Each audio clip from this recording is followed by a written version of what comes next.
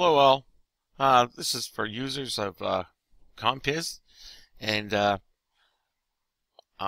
you want to maximize or minimize or restore a window, by default, if you have the Emerald browser themes enabled, it does like a roll-up, which I wanted to maximize, like when you hit the square up here, or restore. I thought it was Compiz at first itself, but it turns out it is Emerald. So we go down to the bottom, if I can zoom here, right tray and Fusion icon. Just right click on that and go to Emerald Theme Manager and give it a second to start.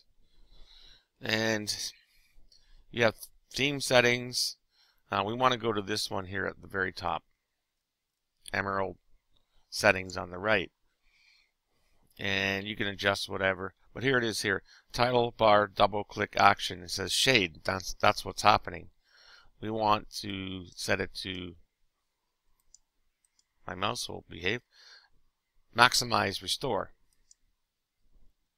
and that's it. We just quit, and now double click.